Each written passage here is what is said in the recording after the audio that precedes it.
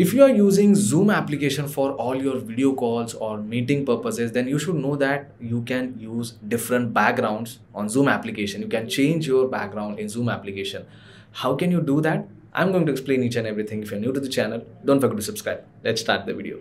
First of all, let's open Zoom application and let's create new meeting. So I'm going to go in Launchpad and I'm going to open Zoom app over here for now.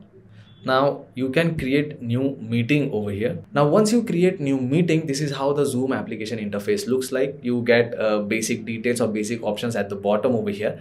Now in order to change your background, so as you can see, I have kept a light in my background which is not on right now. I have turned it off just for reference purpose so that you can know how the things work. So for example, if you're sitting in your bedroom, you're doing work from home and you have to go on a meeting or on a video call with your team and your background is kind of messy, no need to worry. You can change your background on Zoom application. For that, all you need to do is you just have to go on this arrow option which is on stop video. You can select that arrow option and over here you get multiple options in terms of background.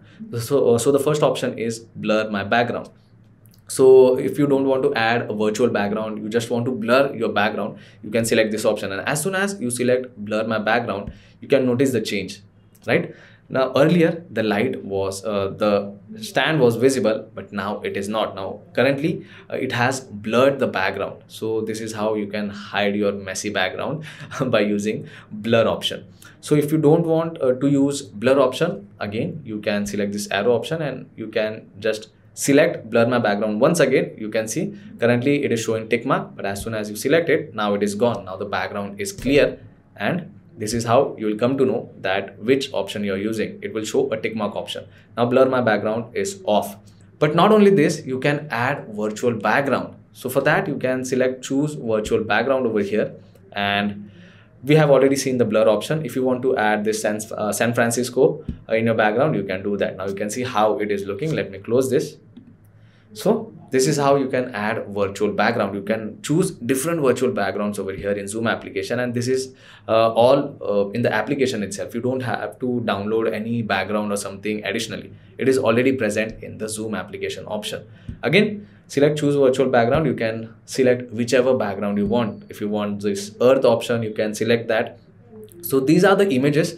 If you want moving background, if you want video kind of background, you have that option as well. So you have northern lights and beach option as the moving background. So it will show you the video icon over there. So let's say if I select beach option for now, now you can see my background is moving. So I'm on a beach right now with my team, not with my team, I'm on a video call with my team, and you can see this is how the video background will look like. So that's a good thing. You can, choose multiple things, whichever you want in terms of virtual background.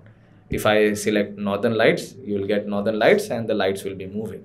So that's how simple it is to choose multiple backgrounds in Zoom application on your Mac. And this is going to work for all the Mac devices. Even if you're using MacBook Air, MacBook Pro or iMac, it is going to work until and unless you're using Zoom application. So that's pretty much it for today's video, guys. If you find this video informative, don't forget to subscribe. I will see you all in the next one. Thank you.